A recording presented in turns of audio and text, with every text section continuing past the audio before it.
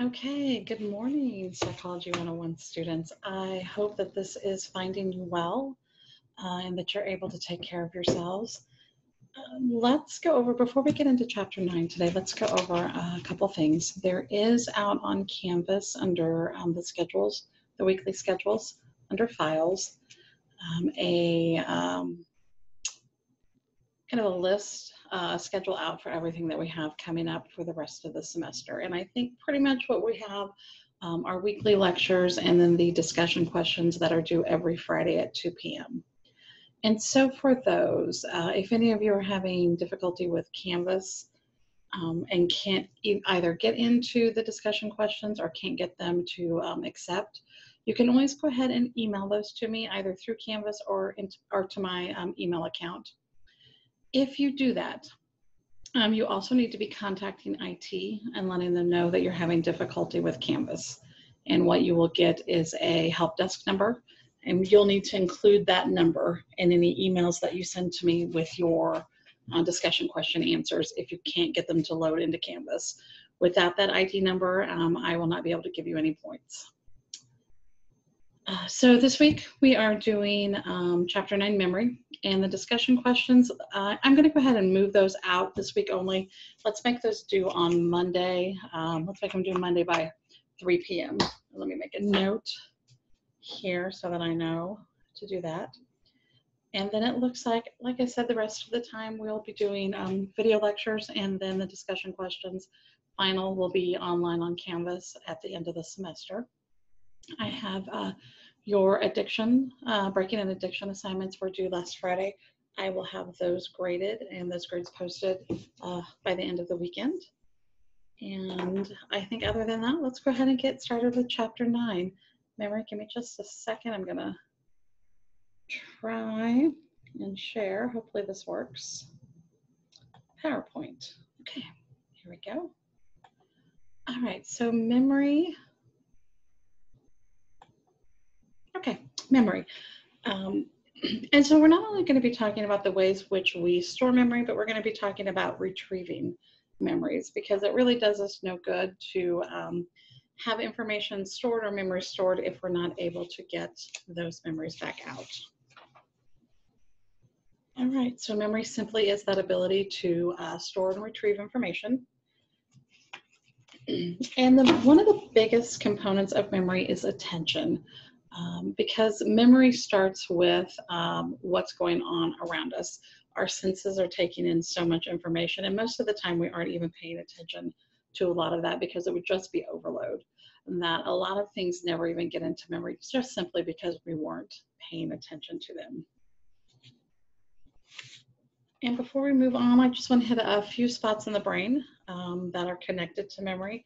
The auditory cortex deals with memories that are related to hearing, just as the visual cortex, and I know it's not on this particular slide, but the visual cortex deals with memories that come in through our eyesight, eyes, through vision. When we talk about the hippocampus, hippocampus is responsible for long-term memory and memory storage. And then the amygdala. So the amygdala plays an important role in memories that are tied to emotions, so emotional memories. And this is where we can see individuals who are suffering from PTSD, post-traumatic stress disorder. They are having issues. One of the symptoms of PTSD is flashbacks. And these flashbacks are memories of the traumatic event that the person, they tend to overreact to these memories because they're so strongly tied to the emotions of what was going on. And that is in part because the amygdala was activated or overactivated during the trauma. And so people that are suffering from PTSD have problems getting rid of these traumatic memories because of their emotional memories. Okay, so we are going to talk about the 3 stages of memory. And one of the things that during these stages, not only can memory be saved and stored, but it can be lost or misplaced during this time. All right, so we're back to sensory memory. Once again, this is all the information that our senses are taking in from the environment around us. It can be like kind of sort of, if you think of fleeting impressions. Iconic memories are if you've ever had your photograph taken and the person used a flash and you could still kind of see the flash in your eyesight after the picture was taken. That's an example of a sensory memory that's related to iconic memories in your vision. Echoic memories would be related to hearing. Something like that would be if you were at the museum and someone dropped their keys or their phone. The echo of that sound in your ear for just a couple seconds is an example of echoic memories.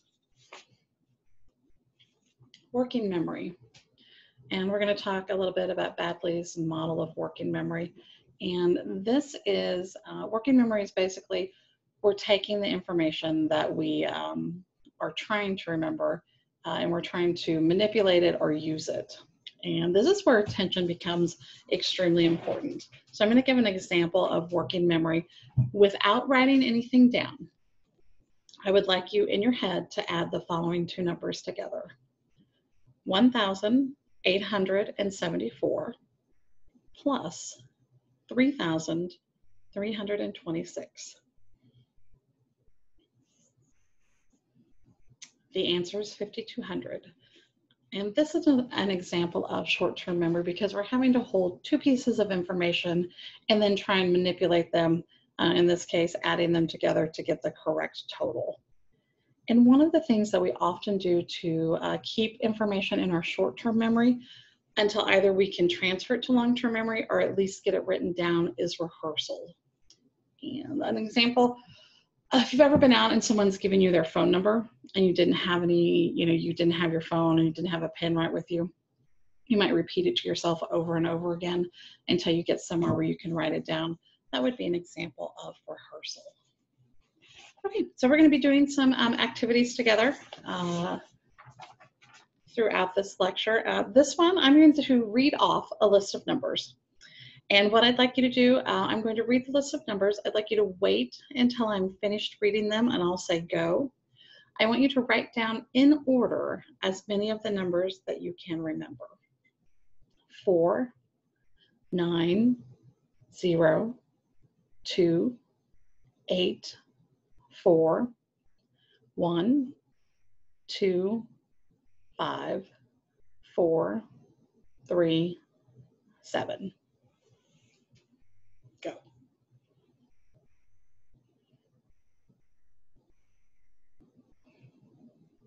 Okay, so how many did you get? This test is known as the digit span test, and this is, again, testing short-term memory.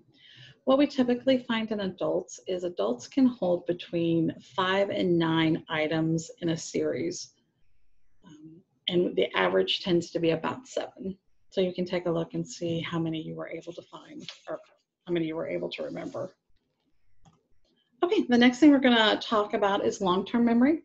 So long-term memory basically are memories that last for more than just a few minutes. Research has shown us that our capacity for long-term memory is pretty endless.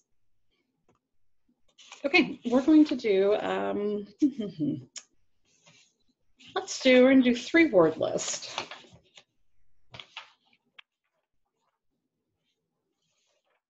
The first one I'm going to read to you, I'm going to read you a list of words.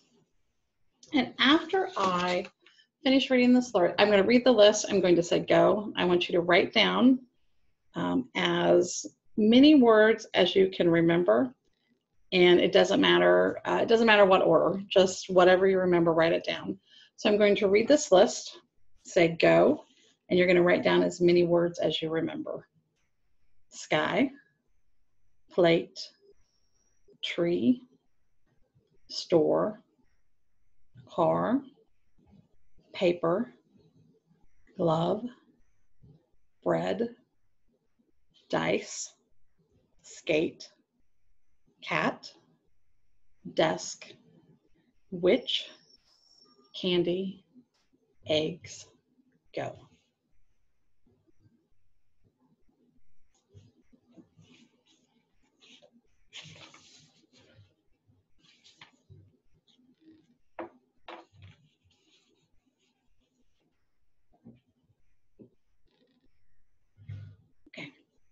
right, the second list that I'm going to read to you, I'm going to read you a list again of 15 words. This time after I finish reading the list, there's going to be a 30-second delay before you can start writing anything down.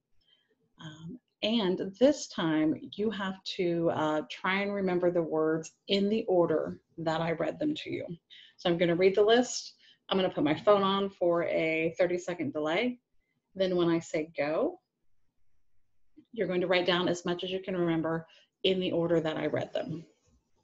9, swap, sell, ring, table, apple, lamp, horse, color, baby, spoon, dirt, hold, bottle, sun.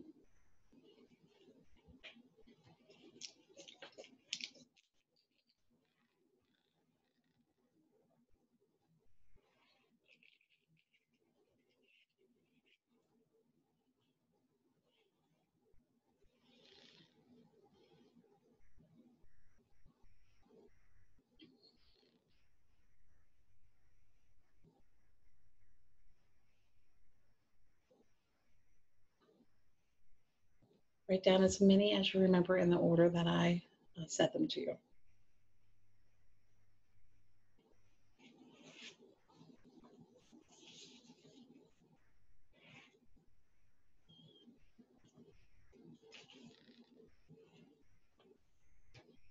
Okay, for the last list, again, I'm going to read another list of 15 words.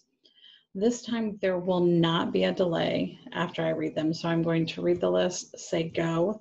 I want you to write down as many words that you can remember in order. So again, this one is remembering the list in order.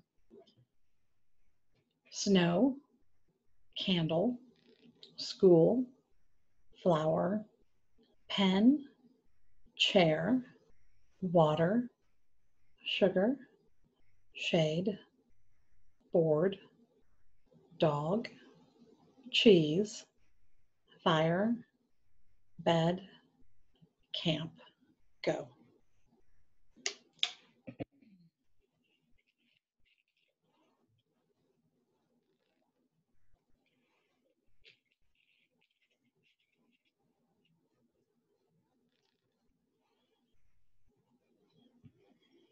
Okay, so this is designed first to show the difference between, I think it's easier when someone gives you a list of words that if you can remember them and however you remember them, they don't have to be in order, one that makes it easier. And then it shows the difference between something that's known as the primacy effect and the recency effect in memory. So the primacy effect is has to do with, so the primacy and recency effect deal with, we tend to remember items in a series that are at the beginning of the series and at the end of the series. And the primacy effect is our ability to remember those first few items or the earliest items better. So on that last one, when I started with snow, candle, school, you might have been doing snow, snow candle, snow candle, snow candle, school, snow candle, school. So you're doing a little bit of rehearsing while you're trying to remember those. And that can be why we tend to remember the beginning of a list better. And the recency effect deals with our ability to recall the items at the end of a list or a series better because they were the most recent things that we heard. Where we have difficulty tends to be in the middle of a list or a series of information. Okay. All right, so I am going to very briefly here in a moment, I'm going to flip the slide and you're going to see a series of letters. What I would like for you to do is I'm going to leave that slide up for about 3 to 5 seconds. And what I'm going to do, what I'd like you to do is take a look at that series of letters. Try and remember as many as you can in the order that they appear. Okay, so I'm going to flip it, leave the slide up for a few minutes, try and remember as many as you can. When I say go, write down as many of those letters in order that you remember.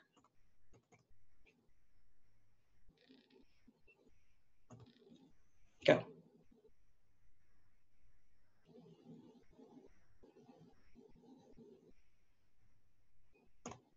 Okay, so we're going to take a look at how well you did at remembering them. Did you remember more from the beginning, the end? Did you use any techniques to try and remember that information? And one of the techniques that we tend to do when we have a series of especially letters or even numbers, but we try to chunk the information into smaller pieces. So if you look at this, what I might pick out here, so there's the A, but LOL, which we often put into texting. If you're familiar with colleges or sports, college sports, LSU, there's FBI, and then I see Hulu. And that would be an ideal or an example of chunking that longer list of letters into smaller, more manageable pieces that have some sort of meaning that makes it easier to remember. Okay, so how is it that we actually go from getting our memory into long-term memory? Well, again, we're starting with encoding, and that basically is the process of taking in everything that's going on around us in our environment. And that's through our senses. And we end up converting that raw sensory information into a way that we're able to communicate. And that tends to be with language. And so from there, we consolidate our short-term memory into long-term memory. And that's basically we're moving short-term memories over into long-term memories.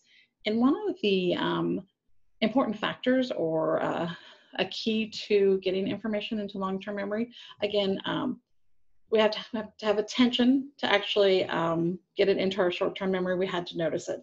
And then to get it over into our long-term memory for consolidation, sleep is very important. Quite a bit of consolidation from short-term memory to long-term memory happens while we're sleeping. And then finally, we have to be able to get those memories out of long-term memory and be able to pull them back into basically just think of our current memory, our current thoughts, and be able to remember it, be able to use that information for some reason. And this slide is a brief couple infographics to show you what we've been talking about over the last few slides. The next thing we're going to talk about is declarative and non-declarative memory. When we talk about declarative memory, these are our explicit memories. These are memories that we're explicitly aware that we are accessing them. So if I were to say to you, Columbus sailed the ocean blue if you fill in the date or the year for that, that is an idea of an explicit memory. They're usually based around facts. And we also have what is known as episodic memory, and these are basically the explicit memories of our own life. When you pull up a memory, it would be who was there, when did it happen, if you know where it happened. Because that information can be a little less important than the actual what happened during the memory, that information can be easily forgotten if it's not important. And then semantic memory. This is basic knowledge memory, days of the week, being able to count 1 to 100, months of the year, those kind of things. And that kind of information or those kind of memories are very rarely lost. Okay, when we talk about implicit memory, so this is memory that comes from skill or habit. So if you think about if you're able to drive a stick shift, if you can hit a baseball, if you dance, if you play an instrument, those kind of things, those kind of things. And we typically demonstrate this sort of memory through performance rather than by conscious recollection.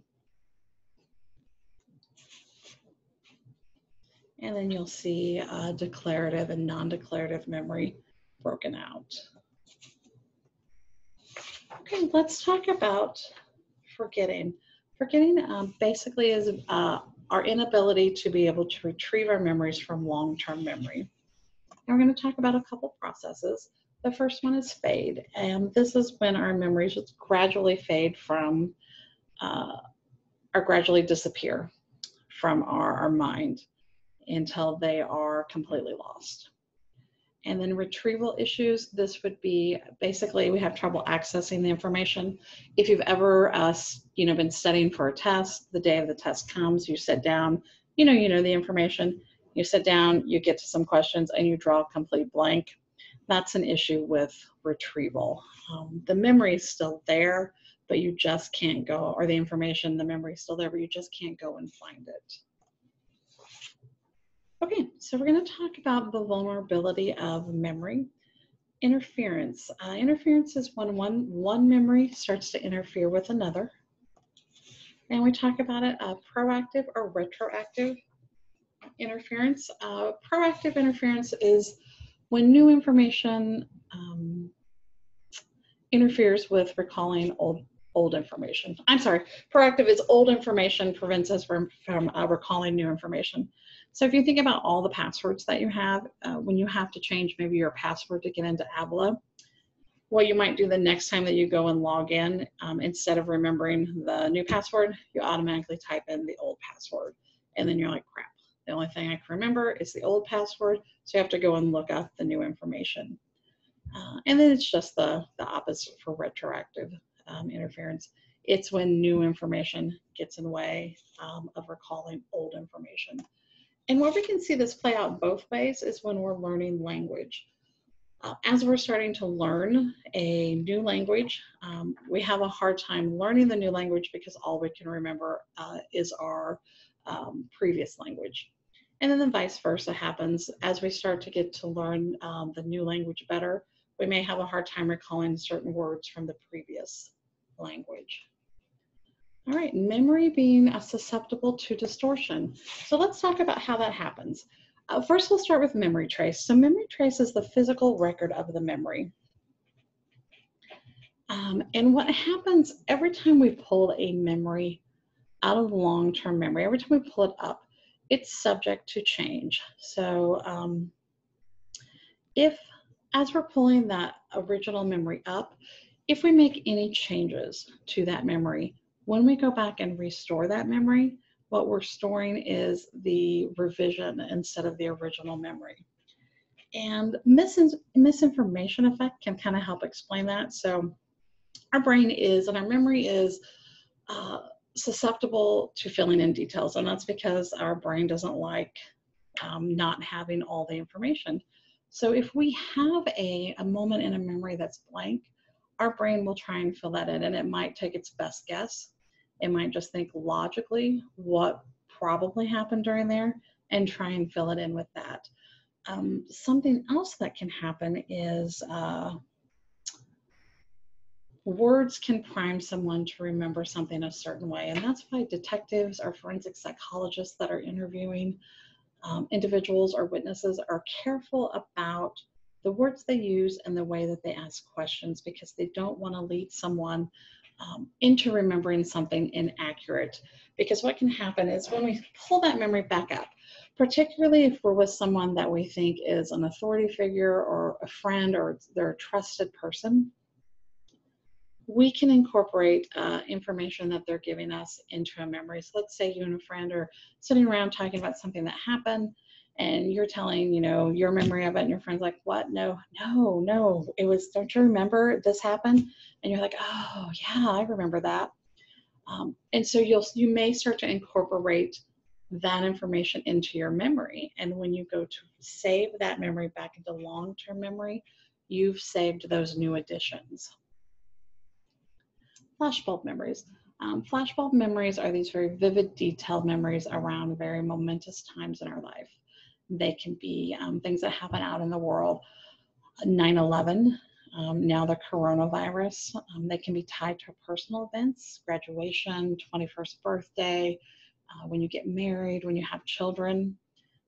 And because these are so momentous, and they're usually, again, tied to, pretty extreme emotions, happy or otherwise, we tend to think that we're going to recall those memories better. And what research actually shows us is that we don't. We're no better at recalling those memories than we are other memories. And one of the things we tend to find is that these memories can be susceptible to change. And one of the reasons is because it's such a momentous memory, we often go back and revisit it over and over, and we may talk about it with more people, and we might start to add new and different details to the memory. So what I'm going to do is I'm going to put links out to a couple of these. The first one is no longer working. They took it off because of copyright issues, but I am going to put links for the car crash memory experiment and the monkey illusion business for you to watch. And both of these really demonstrate why attention is so important in memory, and how the words that we use can actually lead someone to make changes to their memory, or to kind of go along with what's being suggested. Okay, so I'm going to ask you guys, and do not, if you don't mind, don't pull out a penny, don't look up a penny on the internet. Again, this is going to be designed to help you see how important attention is, and demonstrate how even something as common as a penny that we've seen thousands of times, we really don't pay attention to it. So I'm going to ask you, what color is a penny? Whose face is on the penny? Which way is the person facing? Above the person's head, what does it say? Where are the words 1 cent located? On the heads or tail side? Top or bottom, left or right? Where is the ear of the penny found? On the heads or tail side? What does it say at the top of the penny on the tail side? Where's the word liberty located? Heads or tail side? Top, bottom, left side, or right side? All right. The next slide that I'm going to show you is several pictures of a penny, and I would like you to choose which one is correct.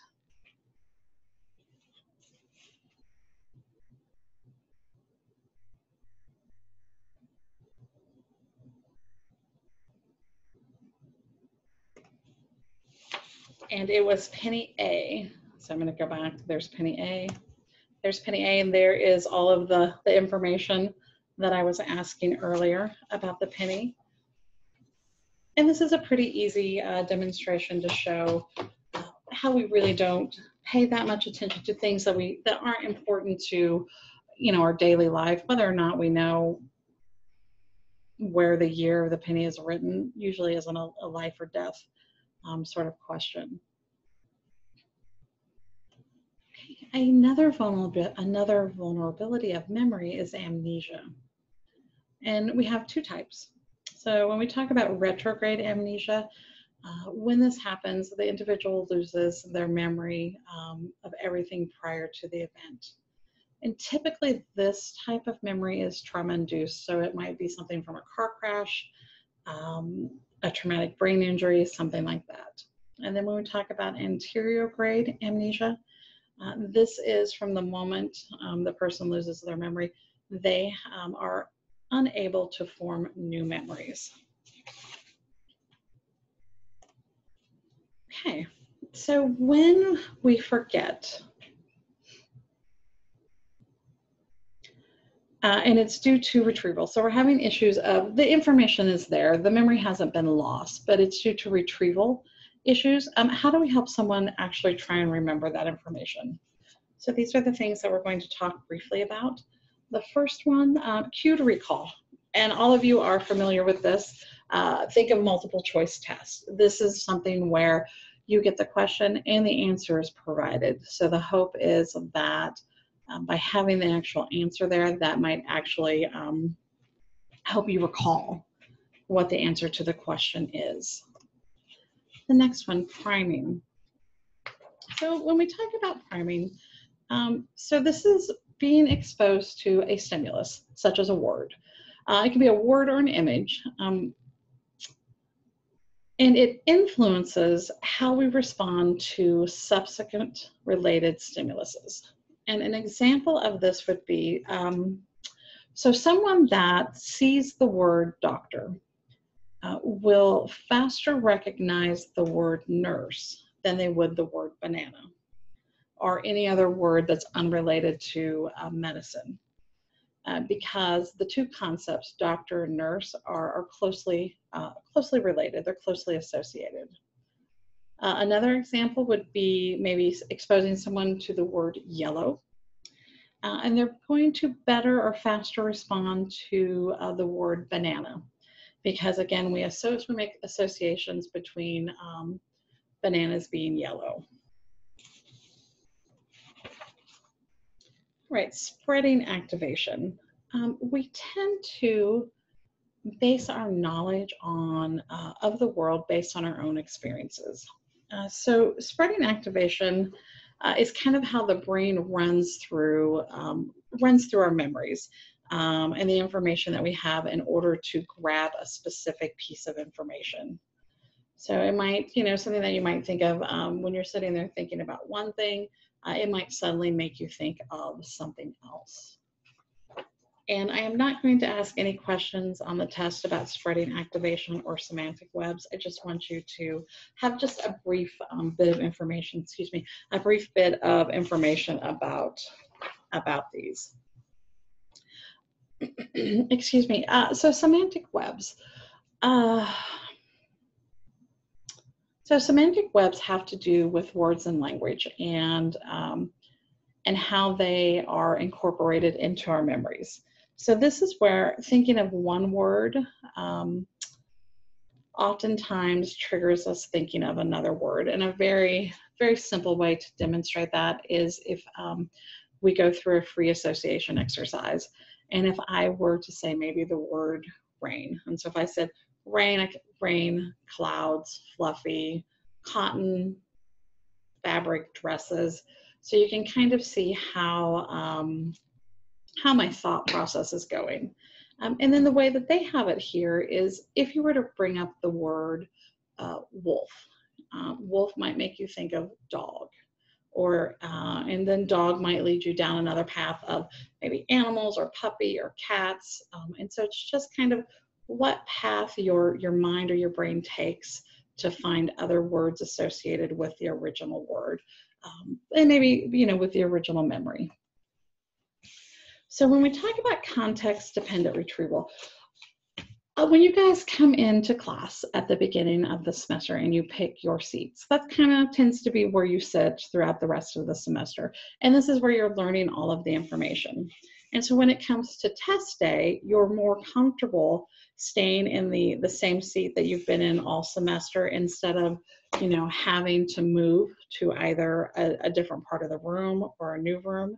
And this is the idea that we tend to be better able to recall information when we're in the same environment that we learned it. So any of you that are going to have to do any sort of exams for licensure, or if you want to go to graduate school or something like that, and where you're going to be studying, many months before the exam, and you just walk into this cold room with 100 to 300 other people and take the test. One of the things that we recommend is that you actually study in many different environments. You study at home, you study at the library, you go to the coffee shop. And what this does is it gets you used to not getting too comfortable in one type of environment. It gets you used to there being some sort of distractions around. So when you walk into an environment that you are unfamiliar with, you have many different experiences to pull upon from your memory from when you were trying to learn the information. Okay, so I want to talk about, let's see, and I have, before we do that, so I'm just going to go back. I want to do a quick activity with you. So what I'm going to do for this activity, I'm going to read a list of 20 words. And what I'd like you to do is try and remember as many of the words as possible. You do not have to remember them in order, and there's going to be no delay. So what I'm going to do is read the list. I'm going to say go. You can write them down however you remember them. They do not have to be in the order that I read them to you. awake, bedroom, lazy, midnight, bed, rest, moon, pillow, slumber, night, dreams, snore, pajamas, tired, nightmare, blanket, yawn, exhausted, darkness, nap. Go.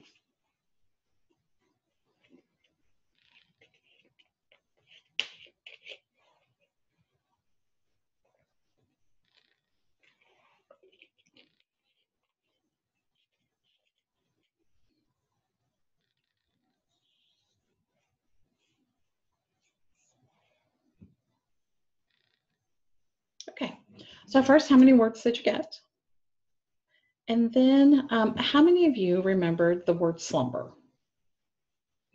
How many remembered the word tired? How many remembered the word nap? And how many of you remembered the word sleep? Okay. Sleep was the only word on the list that I did not say.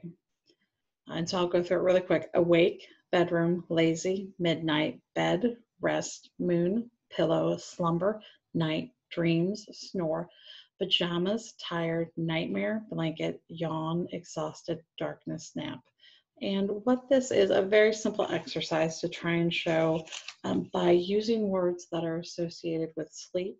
I was trying to prime you to inaccurately recall that word as something that you remembered hearing. Okay, and then I think this is the last slide. Finally, we're just talking, again, other ways to improve memory. Some of these we've talking about mnemonic devices. Chunking, that's taking a long list of information and breaking it into smaller parts. Method of loci. This has also been called, I think, the brain palace, but this is where we kind of create a map within our brain and we associate what we're trying to remember with the map that we're creating. And that is it. So the PowerPoints are up on Canvas. The study guide is also on Canvas. The discussion questions are going to be due Monday by 3 p.m. If you have any issues or questions, please feel free to call me. Have a great rest of your week, and I'll see you in lecture next week. Thanks, guys.